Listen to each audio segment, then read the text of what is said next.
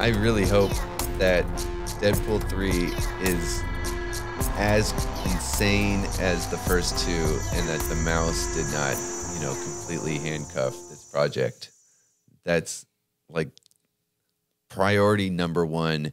It has to be, a true Deadpool movie. It cannot be the Disney Deadpool, because fans, they saw something different in the first two Deadpool movies, and you had the superhero genre was at its peak, Avengers, Infinity War, all these things, Guardians of the Galaxy, and along came Deadpool with his, dick jokes and his fart jokes and, taking it up the ass.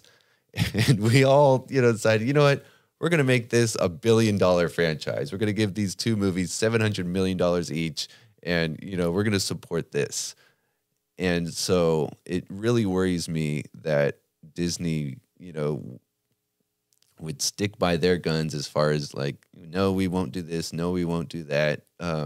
Has to be like Christian values or whatever that, Disney's going to do. But with this Echo thing, I do have a little bit of hope. Like the TVMA. Okay.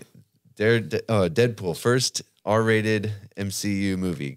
Can we do it? And I believe in Ryan Reynolds, and I believe in Hugh Jackman, and I believe that they will not let us down regardless, I guess is the one thing, to be hopeful for. Yeah, I mean, I'm really hopeful for Echo, the Echo show. I mean, MA, what does that really mean, right?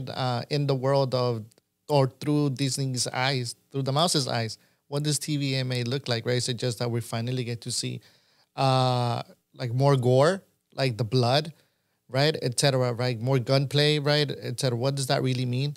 And I think it's gonna play, the Echo show is gonna play a very critical role in even in upcoming shows and movies like Deadpool 3. So we definitely, I think Echo show is going to pave the way. It's so important for it to succeed. And Deadpool has like one of the biggest potentials to tie in with the MCU. Yeah, we haven't talked about story yet, but yeah.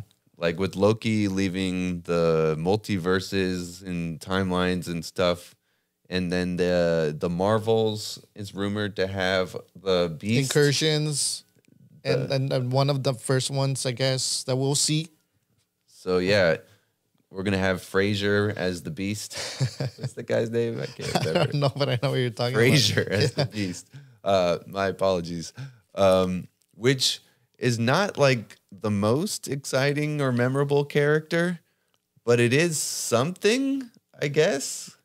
No, it's funny. Speaking of streaming wars, I don't know what platform, what streaming channel, but Frasier 2 is happening. You know, the show. Kelsey Grammer. Kelsey Grammer. There we go. Well, he's okay. He's good for him. He has work. That's a new season coming up. He has Frasier and he has the Marvels. I guess he's quite a bit of a revival for him. But yeah, I mean, it's one of those things that as a fan, if those rumors are true, and I guess we have to go and watch the movie, right? You don't have to. I mean, if we really, really want to be the first ones to know for sure, then yeah, right? But hopefully it is an incursion, and hopefully we start seeing how they're going to kill the Fox universe, right? Or how Deadpool kills the Fox universe. I think that's going to tie into Deadpool 3, hopefully. That would be fun. Yeah. That would be really fun. Will it be worth it for you if you watch I think it would make it an enjoyable time at the movies. Like I said, it would like kind of barely tie in if like that is what they are choosing to do with the Loki timelines and, having Kelsey Grammer in the Marvels. Like, I'm not particularly looking forward to Kelsey Grammer as the Beast in the Marvels. Like, that's not going to get me to the theater at all.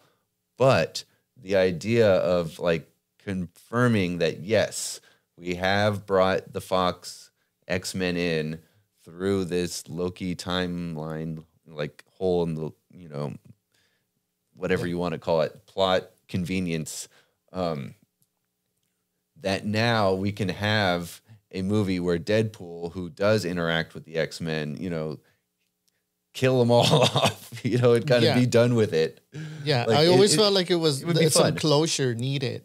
Yeah. For It'd sure. be a fun way to go out. And I mean, hopefully, I think the last Fox movie, X-Men related was The Mutants. That was like a waste. Did you ever see it?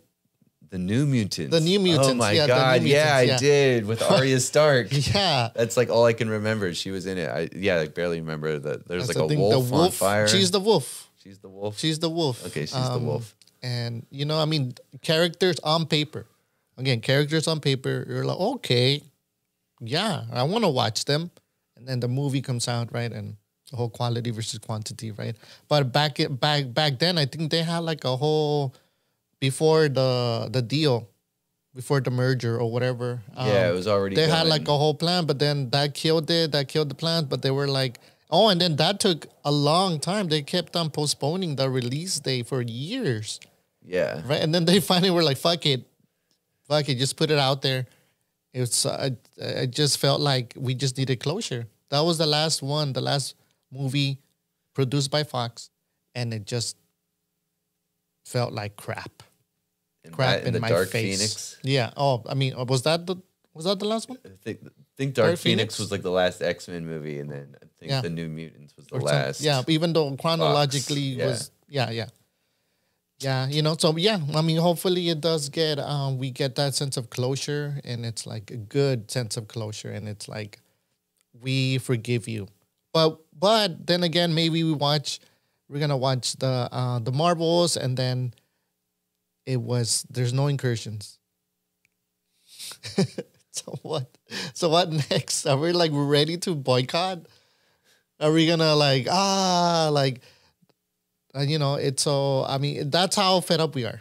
I mean, I wouldn't call it a boycott. I'm just on like a wait and see. Like, what movies have I seen in the theater? Like, I don't think I saw Spider-Man No Way Home, and that's not even really an MCU movie. That was like a Spider-Man multiverse movie. Yeah. So you're already boycotting watching these movies like I'm just in the watching theater. them on Disney Plus. Yeah, there we go. Yeah. It's like I'm waiting to see if they're getting better yet. And I've decided, no, they're not getting better yet, so I'm not going to the theater.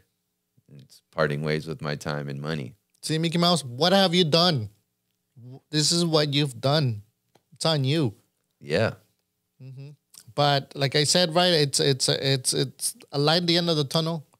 Hopefully it does work out, and hopefully we get to see Hawkeye, Moon Knight, Ms. Marvel, heck, even She-Hulk, all connected, all twerking together, whatever, right? But let me have them all in one same room. Well, everyone, thank you for listening and watching. This has been Raul. PJ. We hope to see you with us again. Come back for more. Just come back. Like, subscribe, do all that.